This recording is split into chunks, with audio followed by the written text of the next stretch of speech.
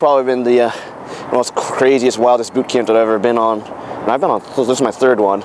And it was an amazing experience, doing things that are totally out of the norm. So Eddie, he quite literally just nudged me over to talk to this one girl who was just waiting at an intersection. And from behind, she didn't look that awesome.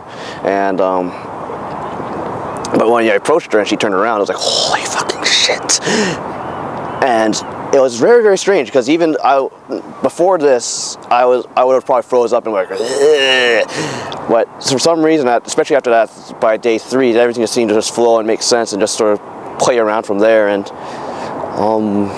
one thing led to another. We pulled her aside to let her around a little bit. Got a phone number and closed it with a kiss, which was pretty damn awesome. Hopefully, it goes somewhere.